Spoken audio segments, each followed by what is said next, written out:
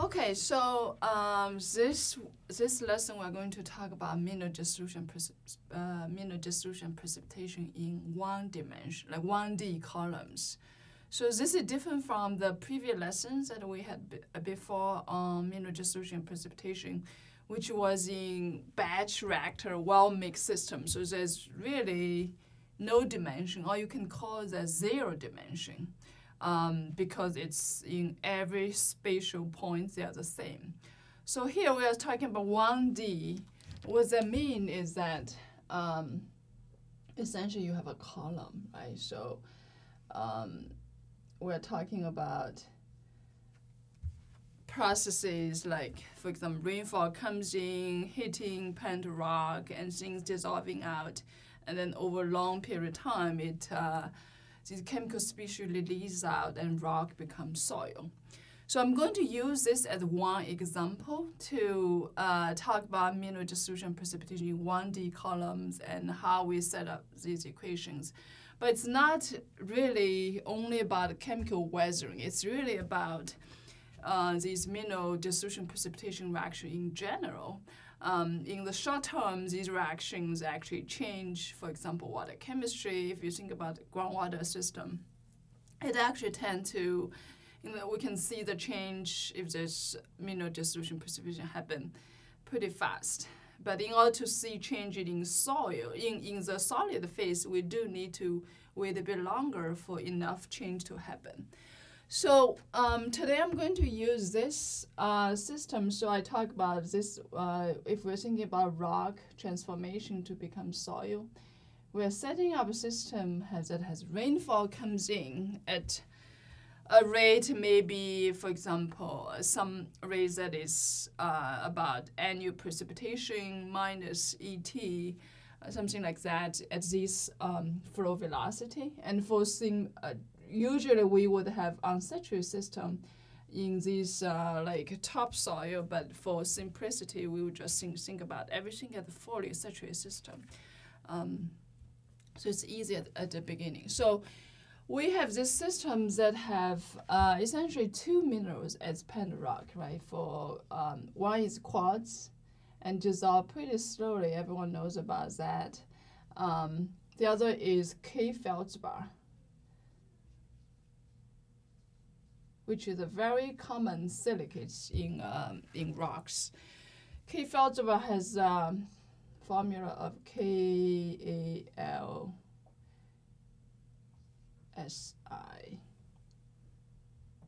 and then O38. So essentially, you can think about this system. If you think about rainfall comes in, things dissolving out, and then release these chemical species, you can think about several processes that's happening at the same time. One is advection, right? So this is the same advection we talk about in one unit that with a chaser. Essentially, the flow brings out the chemicals, but also the dispersion, diffusion. This, again, is the same as what we talked about last time in the AD equations. But then the last one that is different from the previous one are the reaction, which is mineral dissolution precipitation reaction. So essentially, this is like combining the AD equation unit with the mineral dissolution precipitation reaction unit. So if you need to go back, you're welcome to review this material. But essentially, because these three different processes happening at the same time, but then we also have multiple mineral, we know that quartz dissolve pretty slowly, and we can more or less think about this is almost non-reactive. Because compared to K feldspar, it's a relatively very slow reaction. So when we think about the reaction that's happening, the K feldspar will be dissolving out. So you would have this K feldspar, let's say, dissolving out to become release calcium, which is very important nutrients, metals, cations, and then it will be also release out aluminum. plus SiO2. So that's the aqueous, right? These are species that are going to be coming out. But at the same time, you also think about some of these chemical species, when it reach certain level, actually they can precipitate out as solid phase again. For example, aluminum plus SiO2 actually will become another mineral, which is we call kaolinite. So essentially, it will have the formula of AiAl2, Si2, O5, OH4. This is kaolinite. This is one type of very common clay in Earth system. Or if you go digging some soil, you will very easily see this type of clay. So essentially, you can think about the whole process is like you have parent bedrock. Rainfall comes in, release some of the chemical species, but then some of the species also re-precipitate out. So it's almost like a redistribution of mineral. But at the same time, because some of the species dissolving out over a long period of time, it will change the property of the system. For example, porosity, permeability, make this solid phase more permeable and have more pore space for water to flow through. So there's a change in property as well, in physical property as well. So one question we often ask is, how does this water and rock change over time and also over space, right? We want to know how fast things change and how much they change and what they have become. And in order to, and a lot of time we want to be able to predict that. So in order to do that, we will have to kind of set up the equations, reactions, and all that, putting everything together and think about how we solve them. So again, with the system, every time we need to think about the chemical system and how they evolve over time and space, we think about, the first thing we need to think about the chemical species first, right? So you have several primary species. Again, if you think about, if you review back some of the material we covered before, we have primary species. Then in this system, because we have aluminum, silica, that they have to be there, right? This has to be part of the building block of system. You have potassium too, and when the rainfall comes in, usually it brings some acidity. So H plus should be there. You would also have CO2AQ. Right? In addition, a lot of times these rainfalls have a little bit of salts in it. So to be representative, we also put in a bit of sodium chloride in that example. Sodium chloride as part of the rainfall. That means also in the secondary species, so we need to decide, okay, what complexes will be formed, how much complex reaction happened and things like this. So to keep it simple, I'm going to just have potassium and then HCO3AQ and maybe KClAQ as two complexes. And then, of course, we also need other species, for example, OH minus. We need the other form of bicarbonate and carbonate, right? So it's quickly become a long list of species. If we are targeting these chemical species, we'll be essentially solving for 1, 2, 3, 4, 5, 6, 7. We have 7 primary species. So that it essentially mean we would have 7 independent equations to solve for. So what I'm writing here is a general type of governing equation for one species I. And again, this first term is we call mass accumulation term that we discussed before, right? Is the summation of overall change, and then you have the advection term, diffusion term, or dispersion term. These doesn't change because of the system, because but it's, for example, the parameter would change, but the terms wouldn't change. You could have different porosity phi or velocity or diffusion dispersion coefficient for different chemical species, but the term itself wouldn't change. And then the last term is new, right? It's a reaction term. So it will take into account essentially different types, the rates of different type of reactions that this species I is involved in. And you think about how fast these different reactions will change the concentration of species I.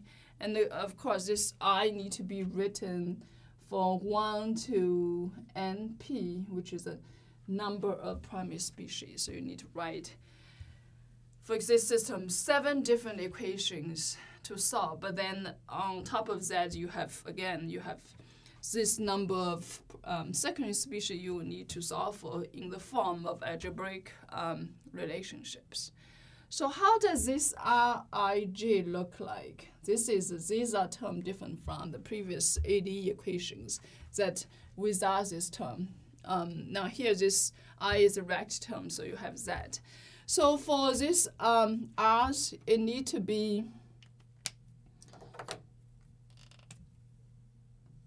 if we think about this particular I, let's say this, let's make this I is potassium, right? So for potassium means this system, you can think about 2 reactions involved in. One is that it the K feldspar dissolving out to release out calcium, right? And then it comes out and it goes. So essentially, actually one reaction. So it'd be just K feldspar dissolving out. So if it's K, then you would just have this rate, and then you follow TST rate law, right? So you have probably this complicated KH plus, dependence on H plus, whatever term, empirical numbers, K H2O, and then A water, plus K OH minus, and then activity OH minus, some empirical exponent here as well. These are the rate law part, early part that depends on pH. But then you have surface area, and the last term will be 1 minus IAP over KEQ. Again, is how fast this is close to equilibrium or far away from equilibrium. So that's the general form of reaction rate law. So when we solve this equation, this term will be put in there. So this is going to be a complicated term. But also if you think about, for example, species like aluminum or silica, then they're actually involving 2 different reactions. One is K feldspar dissolving out to release these, but the kaolinite also precipitated out. So there's one source reaction term and Ri term, and the other would be a sink term for kaolinite precipitated out. So it's a sink for aluminum or silica. So we solve all these equations, then what we come up with is all these Ci as a function of time and space, right? So you have X versus. Essentially, once we know all the parameters, initial conditions, boundary condition, what water comes in, what water come out at the beginning, what's the pore water composition in the rock, and all that, this will give us this distribution of concentration and functional time and space. And over geological time, when this change long enough, when I say geological time, I mean at least thousands of years, thousands or 10,000 or close to a million years, things like that. So over this time scale, you would have these things keep on changing, and then the rock becomes soil. Property of the porous media change. You have porosity increase typically. And you have also permeability change because the water, so the resistance of this porous media to water become lower and lower, so you have permeability increase as well. So this will be the chemical weathering over long term. Over short term, it's all these reaction change water chemistry. But I want to, at the last part of it, I want to mention a little bit about the dimensionless number from the mass point of view, how these would change, how we analyze these systems. So last time when we talked about this equation of AD without the reaction term, we talk about the PE, or Pecklin number, which is the tau advection.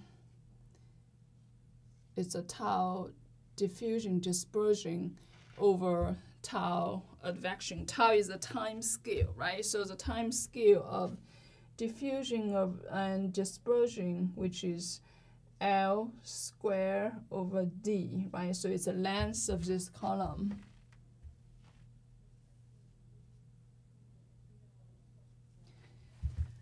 Over diffusion, because that's the time scale for diffusion dispersion, divided by,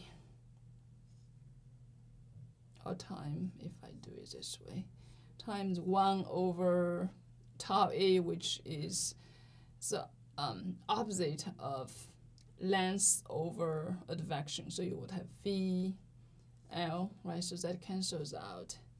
It becomes LV over D. Right? So that's the Pecklin number that we talked about before. So this term essentially compare the relative magnitude of advection versus diffusion dispersion, which one is dominant under fast flow or slow conditions, right? But then because we have the reaction term, we have two more dimensionless number we call Dam-Kohler number. So the first term, because think about, we have two transport processes. One is diffusion, dispersion, other is advection. So the first one is comparing the time scale of reaction, the relative time scale of advection to the relative time scale of reaction. And in that case, again, tau A will be the same as L over V, but then you'll be, this is over tau reaction. For reaction, we are thinking about how much things can dissolve and eventually reach equilibrium. So you would have volume, total bulk volume times porosity, which is how much space you have, pore space you have that can hold water. So that's the water volume times the maximum concentration that you can dissolving out, divided by the rate constant as the maximum, K times A, right? So this would be essentially the reaction time, the characteristic time for reaction.